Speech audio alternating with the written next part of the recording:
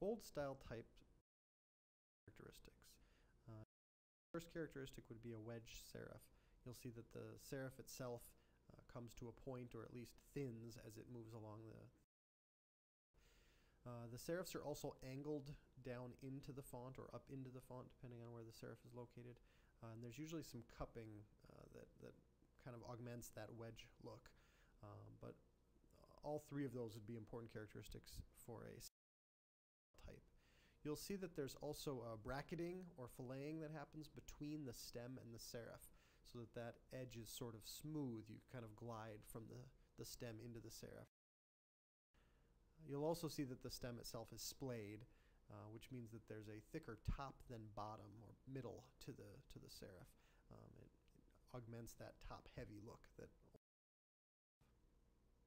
There's also a little bit of thin-thick contrast and a very gradual transition between that thin-thick contrast.